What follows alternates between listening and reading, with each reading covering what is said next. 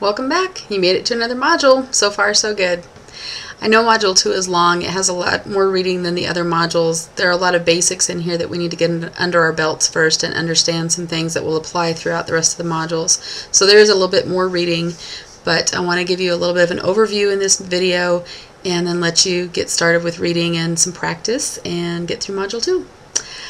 One of the things that you'll learn about in this module is the difference between a tell and a sell document. Those are the two main categories in technical writing. Tell documents are just informative. Maybe it's a description, maybe it's some instructions, maybe it's some background information, maybe it's things for them to follow step by step, but those kinds of things are tell information.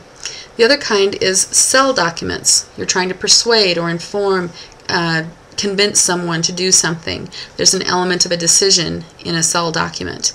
These can take all different kinds of forms. They could be letters, memos, emails, all different kinds of things can be sell documents. Another thing you'll learn about is this pyramid style of writing. You'll start off with your main point first, and then you use the body of your letter, your memo, whatever it is that you're writing. Your document will be to support that, explain it, develop the ideas more fully, get your examples in, all of those kinds of things. In an email it works like that. You know, you have a topic or a subject line, and in the beginning of the email, in the first sentence or two, tell what the message is going to be about, and people can decide whether or not they're going to read the whole message or not. Same thing with a newspaper article. I can read the headline and the first paragraph or two and at least get the gist of what the message is about, and then decide whether or not I'm going to read the rest of the article to get the supporting information and all of the details about it. But if I only have time to read the headline and the first paragraph or two, I at least have a general idea of what it is about. Another thing that you'll learn about are these four compartments of business communication. The first part is that main point that you make at the very beginning. A summary statement, or as you wrote essays, your thesis statement. It's what controls your message and what it's going to be about. You tell people that right away, and then they know what to expect. If you're having trouble deciding what that is, there's a little secret message that will help you pin that down. There's 6 hidden words, and if you are trying to nail down the main point of your message, start your sentence with this: I want to tell you that, and then what's your main point? And then you just take off those 6 hidden words at the beginning, and bingo, you've got your main point. By the way, if you're having trouble picking out an essay thesis, that same trick works there too. The second component after the main point is the background information. The who, where, when, why kinds of things that explain the history of the situation or whatever it is, so that the person has understanding of your topic. The third part is more details. What specifically has happened or is happening. How has that happened? Why is it happening? What's the effect of that? Again, gives them more information to work with. And then the last part is the outcome. What outcome do you want to have done? If it's a tell document or a sell, what action statement do you want them to do? What action do you want them to take? So your 4 main components are that main point, the background, the details, and then the outcome. And if you follow that pattern in that order, your messages will be organized and people will have all the information that they need. Whether or not they recognize those 4 parts or not is not important, but they will understand that it's a well-organized, completely thought-out document, and they'll have the information that they need. 3 different types of projects you're going to work on for this module. One is a complaint letter, and you'll find the details of the situation in the assignment.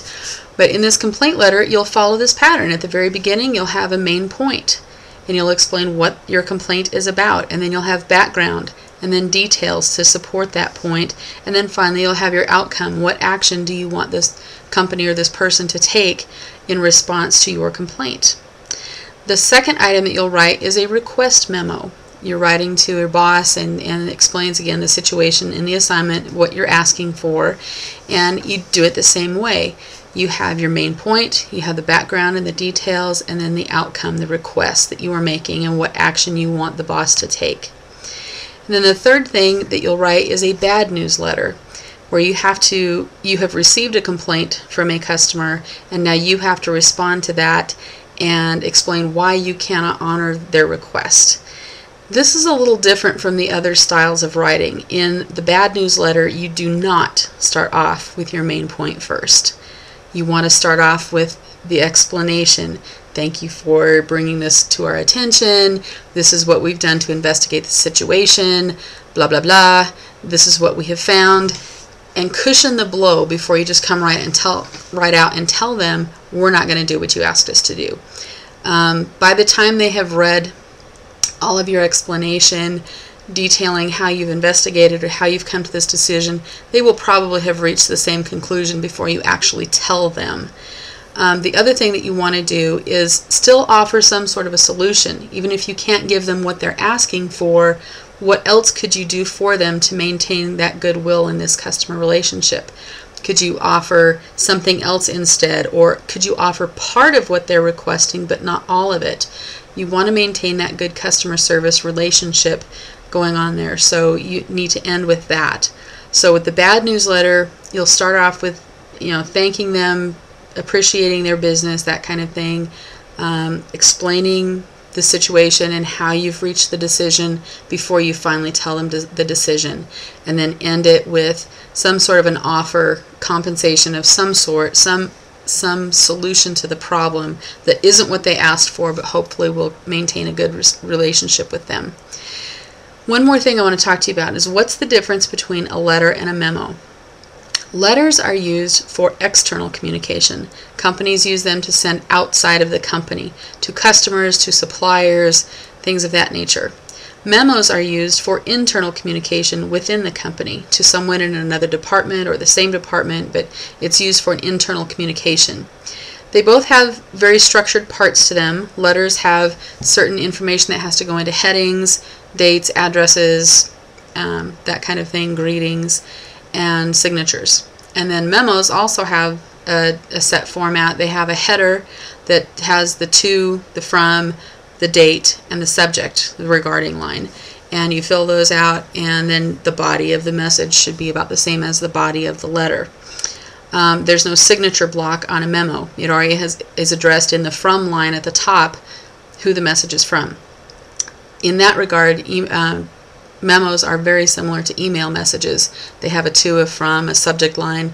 The date automatically pops in when a person receives the email. So those are formatted the same way. And you want to use that subject line to your advantage. A subject line that just says, hi there, doesn't really tell you what that message is about.